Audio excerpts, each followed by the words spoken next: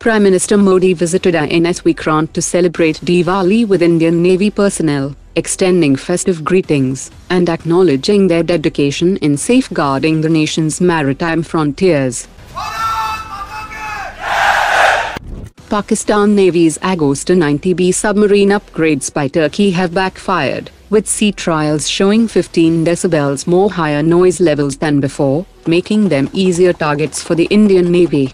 The poor integration and substandard upgrade work by Turkey has increased the acoustic signature from 100 decibels to nearly 120 decibels, that can be detectable from 70 kilometers away.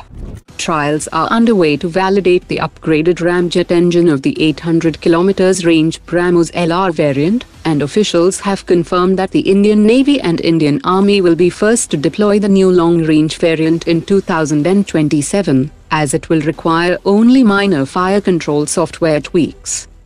The DRDO is in the process of integrating several advanced technologies derived from the recovered Chinese PL-15 air-to-air missile into the Astra Mach 2 program, that includes next-generation propellant capable of Mach 5 hypersonic speeds, and sophisticated home-on-jam capabilities, which means if an enemy aircraft tries to jam the missile's radar using electronic countermeasures, the missile can track that jamming signal itself and use it as a beacon to home in and destroy the target.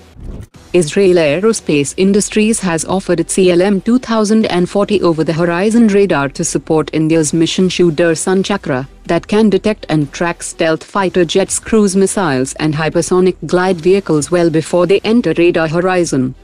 The Indian Air Force is planning to procure more Meteor air-to-air missiles to strengthen its Rafale fleet's long-range strike capabilities.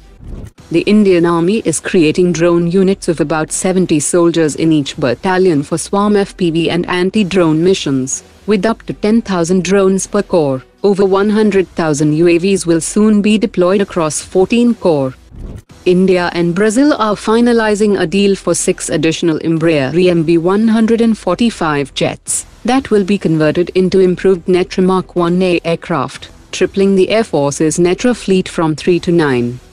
The development work of 800 horsepower engine for the Zorawar light tank is in full swing by Combat Vehicles Research and Development Establishment and Ashok Leyland's Hyderabad team, targeting bench testing by mid-2026. The DRDO is developing the Universal Communication Suite, which is a next-generation system for secure and seamless internal and external communications in Indian Navy submarines. Data Patterns Private Limited has emerged as the lowest bidder for DRDO's 34.5 crore rupees project on the development, supply and integration of hardware for the unmanned ground combat vehicle and autoloader system. Prototypes are expected by 2026, and the Army plans to induct 100+ unmanned ground combat vehicles by 2030. The project includes an automated ammunition handling autoloader, indicating that the vehicle will be weaponized, and not just reconnaissance-oriented. The Indian Air Force's Software Development Institute has introduced an AI-powered predictive maintenance system for Su-30 fighter jets, designed to forecast engine issues in the AL-31FP engines before they manifest. Since its deployment in early 2025, the AI tool has reduced unscheduled engine failures by around 40%, improved serviceability by 15%, and lowered diversions by 25%.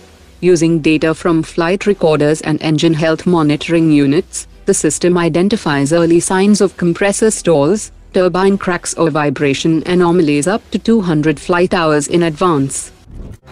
Today's top 3 comments.